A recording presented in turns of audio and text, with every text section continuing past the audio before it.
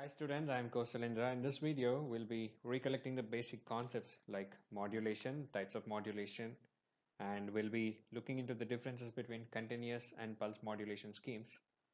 Also, we'll be reviewing the waveforms of different modulation schemes. And I thought of putting up this refresher video so as to make you feel comfortable with the upcoming lecture videos on the concepts related to pulse amplitude modulation. I hope all of you are staying home and staying safe. It's been a long time because of the lockdown, and I suggest you to learn from home and utilize your time wisely.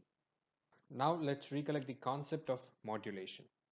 The process of modulation basically involves two waveforms or signals. One is modulating signal and number two is the carrier signal. The modulating signal, which is basically a low frequency signal, is represented here in black color, and the waveform in red color is the carrier signal, which is basically a high frequency signal. And the characteristics of a signal are amplitude, frequency, and phase. And now let's recollect the process of modulation.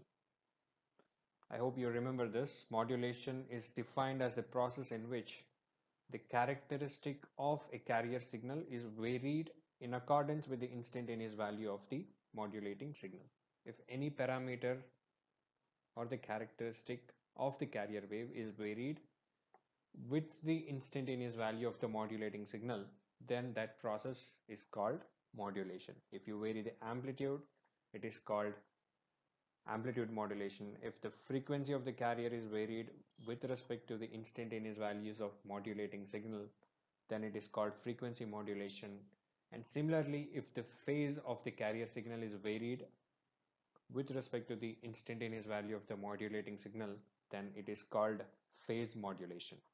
And here is the classification of modulation. This classification is done based on the type of carrier used in the process of modulation. If a carrier wave which is continuous in nature is used, then it is called continuous wave modulation. And in pulse modulation, a pulse waveform is used as a carrier.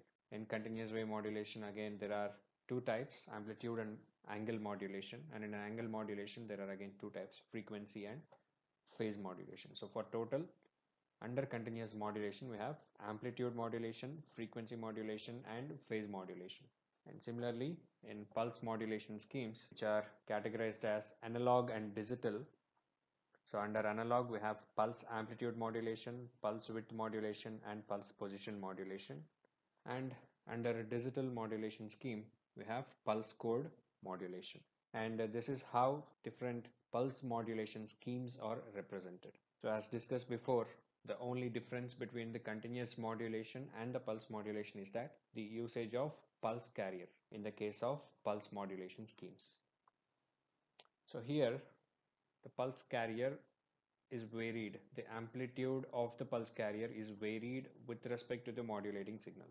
So the envelope over here represents the modulating signal, and this particular pulse signal which is varying in amplitude is the pulse carrier signal. So in PAM, the amplitude of the pulse carrier is varied with respect to the modulating signal.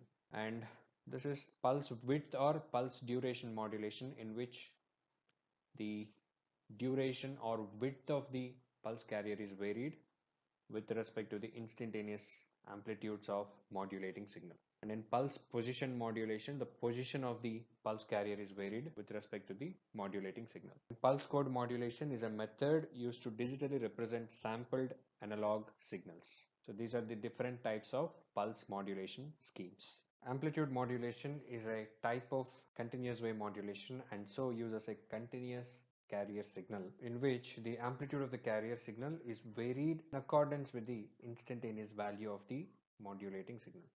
And here is the waveform which represents the amplitude modulated signal. Pulse amplitude modulation is a type of pulse modulation and so uses a pulse carrier signal in which the amplitude of the pulse carrier signal is varied in accordance with the instantaneous value of the modulating signal. The modulated signal that is shown here is the natural type PAM signal. The other types of pulse amplitude modulated signals are flat top and ideal types, which we will be seeing in the coming video lectures. Please feel free to post in your suggestions or doubts in the comment section. I'll be glad to respond. Thank you.